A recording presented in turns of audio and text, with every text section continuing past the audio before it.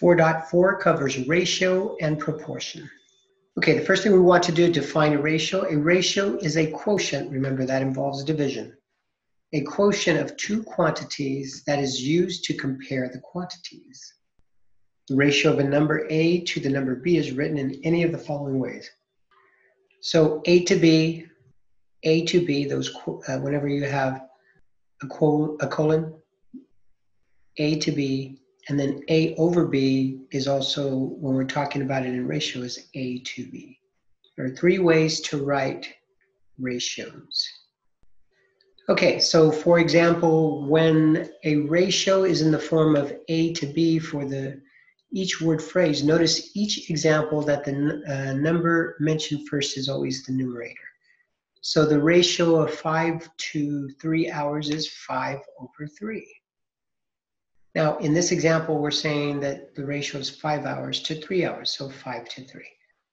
However, if we have a situation where we're comparing 5 hours to 3 days, well, we really don't have a 5 to 3 ratio anymore. In order for this to be written in a numerator and denominator basis, then the measurement points have to be really the same. In this case, there's hours and days, so they are not the same. So we have to convert them so that they are using the same measurement. So what we might do is take the 3 days and recognize that the 3 days can be converted to hours. How do we do that? We'll take 3 days times 24, 3 times 24, and that's going to give us 72 hours. So the real ratio is not 5 to 3, it's 5 to 72. 5 over 72.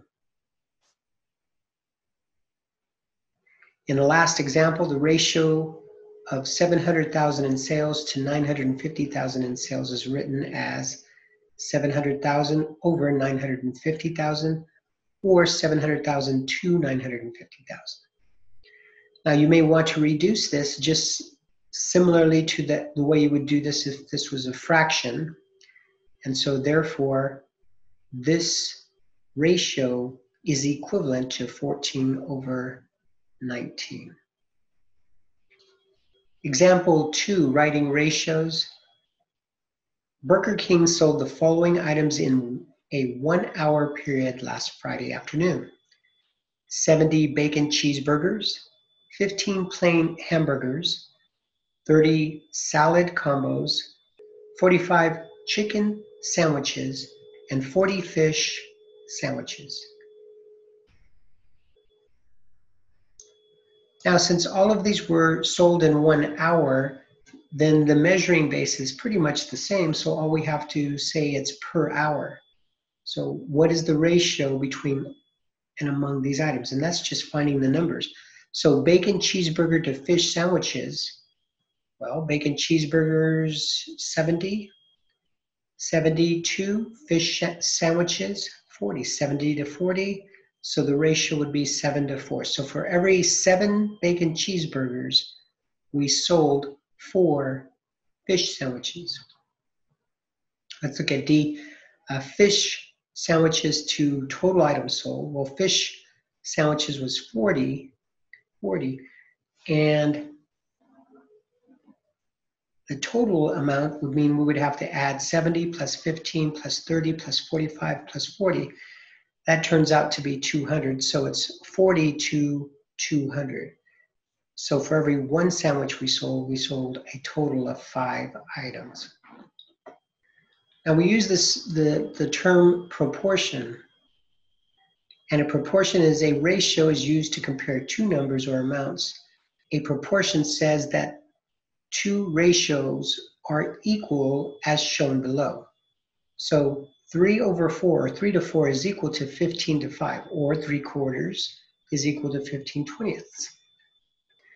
You can use what's called cross multiplication when you have a circumstance where you have 2 fractions on each side of the equation. So A over B, or A to B, is equal to C over D, or C to D. So if this is true, then what you can do is cross multiply in order to solve something, maybe an unknown variable, or come up with a better solution. So in other words, A times D is going to be equal to B times C. See the cross AD, B. Now it goes through and shows you how that works, but if you just remember the cross multiplication, you should be fine. AD is equal to BC, okay? So decide whether the following proportions are true. Well, that'll be easy. All we have to do is cross multiply, and if we come up with similar numbers, then it is true. So first of all, 3/5 is equal to 12/20, or 3 to 5 is equal to 12 to 20. If we solve for the cross multiplication, 3 times 20 is 60, and then 5 times 12 is also 60. So we do the 3 times 20, that gives us 60, and then 5 times 12 is 60, so 60 equals 60. That is a true statement. This proportion is true. 2/3 to 9/16, let's check it out. 2 times 16 is going to be 32. 3 times 9 is 27. So 32 is not equal, there's a line across that equal sign, is not equal to 27. Therefore, this proportion is not true. So if you have 3 to 5 equals x to 40, we don't know what x is. We can use cross multiplication to make it easier to solve for x. 3 times 40 is going to give us 120. 3 times 40 is 120. 5 times x gives us 5x. So since we know we can do the cross multiplication and keep that equal sign in between, then we can place this in a way that is easier to resolve or easier to solve. 120 equals 5x. Now we'll go ahead and divide both sides by 5, and 120 divided by 5 equals 24. Therefore, x is equal to 24. Moving on to looking at proportions and how we can solve for unknown variables. Example number 5, a food wholesaler charges a restaurant chain $83 for 3 crates of lettuce. How much should it charge for 5 crates of lettuce? Well, crates to crates will equal cost to cost. Crates to crates will equal cost to cost. 3 crates is $83. So let's go ahead and do that. 3 crates is the numerator, $83. And then the next question is well, how much should it charge for 5 crates of lettuce? Well, if we're going to charge in the same proportion, we'll put crates to crates. Well, we got 3 to 5 crates equals $83 in cost to the unknown amount, or what we want to solve for. Again, we do cross multiplication. So this is going to give us 3x, 3 times x, 3x. 5 times 83, that's going to result in 415. So 3x equals 415. We'll divide both sides by 3. The solution is x equals $138.33. Example number 6, a firm in Hong Kong and one in Thailand agree to jointly develop an engine-controlled microchip to be sold to North American auto manufacturers.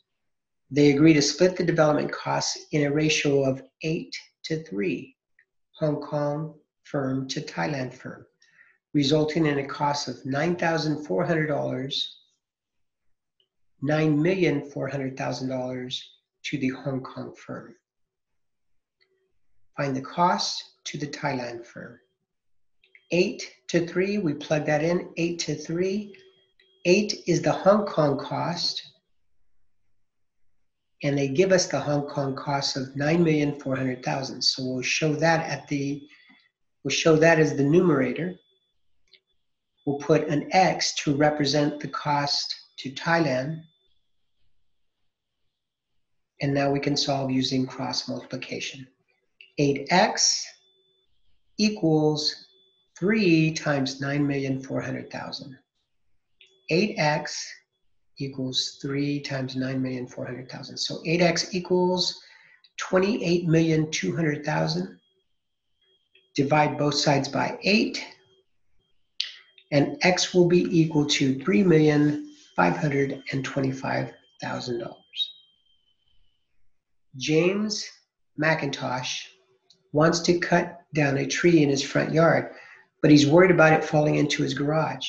Well, that's a good concern. You don't want to cut something and it ends up damaging something else. He needs to know the height of the tree. Well, but when you have a tree this tall and you're only, actually he's pretty tall at 6 foot. That's almost average height. Not for me. But he's only 6 foot, and this is obviously much larger. Can he figure out a way to judge how tall the tree is? Well, here's what we can do. He can measure his own shadow. This is good thinking. This is a way that often problems are solved in a lot of different areas, but particularly in business. He says, well, if I'm 6 foot, all I have to do is measure my shadow. And then I can find the proportion of the shadow to how tall I am. So for example, he knows he's 6 foot high, he's 6 foot tall, and he casts a shadow of 8 foot. He can measure that, mark it. Might be a little bit, if you've got a tape measure, you gotta make sure you have that little clip there so you can hold it out, but it can be done. You guys, I'm sure, can see that happening. So he measures, it's exactly 8 feet. By the way, you better be pretty precise here, because if you miss this, you could make a bad decision. So he'll write the proportion or the ratio of 6 feet to 8 feet, 6 feet to 8 feet. He is 6 foot and the shadow is 8 feet, or 8 feet, or an 8 foot shadow, it's 8 feet, okay? 6 to 8. Now, we don't know how tall the tree is, so we're gonna use that as X, but we can measure its shadow.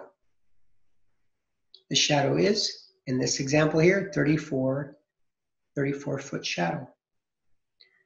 So unknown how tall the tree is, but we do know that it's casting a shadow of 34 feet. Therefore, knowing proportionalities and how this works, we can solve for the unknown variable. In other words, we can solve for how tall the tree really is. And we'll do that using cross multiplication. 8x equals 6 times 34, or 6 times 34 is equal to 8x. 6 times 34 is 204. We'll divide both sides by 8. So 204 divided by 8, x is equal to 25.5 feet. Okay, and that concludes chapter 4.